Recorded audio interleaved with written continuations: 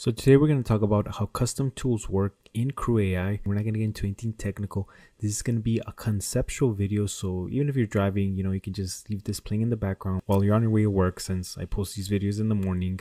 But anyway, one of the cool things about CrewAI is that it's relatively simple to set up. Even if you don't have a lot of programming experience, once you're able to get it running, even just with basic agents, you really start to see the benefit and the potential that AI agents have. Now, if you guys have been working with CrewAI, I'm sure you've used some of the tools that are available for it. And also, as you've gotten better at making projects with CrewAI, I'm sure you're starting to get to a point where you need and you want more custom functionality to what your agents do, to what your crew does, and the kind of data that it can process. And this is where custom tools come in. So in this diagram right here, I have the layout for a basic CrewAI project, and I just use these containers just so you can kind of like mentally picture what's going on in the background of CrewAI. As you know, a crew is made up of multiple tasks. Here we have task 1, 2, and 3. And if you've run CrewAI agents or written them before, I'm sure you've seen that for each task that you also have a specific agent that's assigned to each task.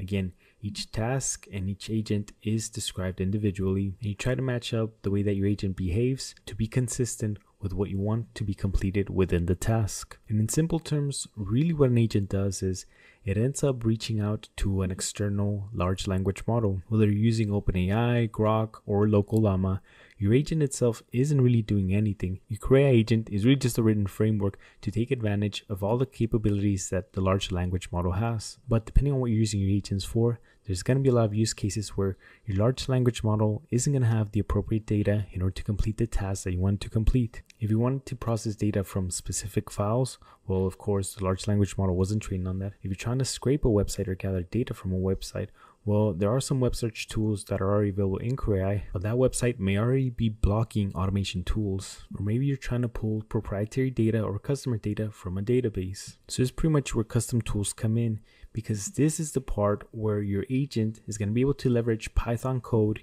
either to process data from a file you give it, or if you're trying to get data from a specific website, you're going to be able to write out the logic to make the API request. Or in the case where you're trying to analyze data from a specific record, either for a specific customer or using a specific ID, well, within your custom tool is where you would write out the logic to do your database query. And as I mentioned earlier, because the custom tool is using Python code to do this data processing, this is actually happening outside of what's going on with the LLM. Now the custom tool can retrieve this data, it can pass it on to the LLM for further analysis, but depending on what the task is, if it involves analyzing a large amount of data, if it involves processing or parsing or formatting a large amount of data, it's going to be better to do it through a custom tool rather than sending the entire file to your LLM. As you make more progress and evolve your CrewAI projects, custom tools are going to play a really big part in making sure you're getting consistent output, because I do see during some of the calls, some of the one-on-ones that we've had,